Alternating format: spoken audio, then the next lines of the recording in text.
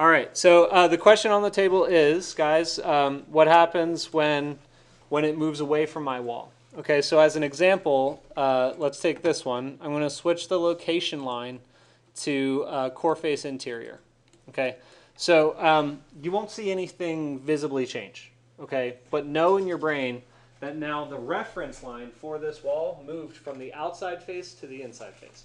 Okay, so when I change that wall type to a thinner wall, and I'm going to first show you using a basic wall. So I'm going to go from 8 to 5, right? It moves in, away from that exterior face. If I switch it back to exterior, and I move it to thinner, it moves up toward that control line. So per that detail we were working with, up back here, right? Per that detail, if our grid line is along, whoops, if our grid line is along this, right? We want the plaster, or we want the plaster to be on the outside of the grid, and we want the plywood to be on the inside of the grid. So all you need to do is change your exterior walls like these. Let me pick a good one. All right, both of these corners here. Pick your exterior walls, make sure they're set to core face exterior, and then change the wall type. So we had exterior wood stud plaster. Oh, I did make 2 of them. So there. Now what you'll see is, and this is critical, right? Those 2 grid lines, they're going to be inside the outer layer. The outer layer extends beyond. So let me do a quick detail.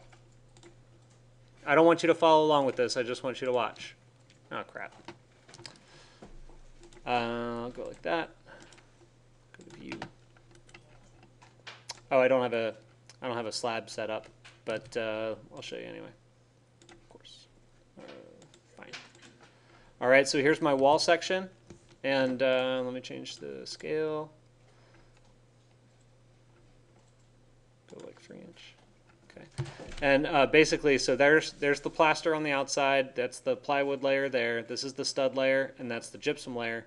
And my slab, if I had it modeled, would actually be right here. Do I have concrete? I don't have concrete, so I'm just going to use a diagonal crosshatch.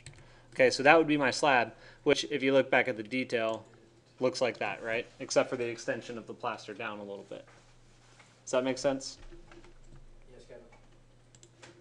Why is Rick the only one that says yes? Yes. Yes. Yes, Kevin. Is he elected as your spokesperson? Yes. Yes. Thank you. Okay, great.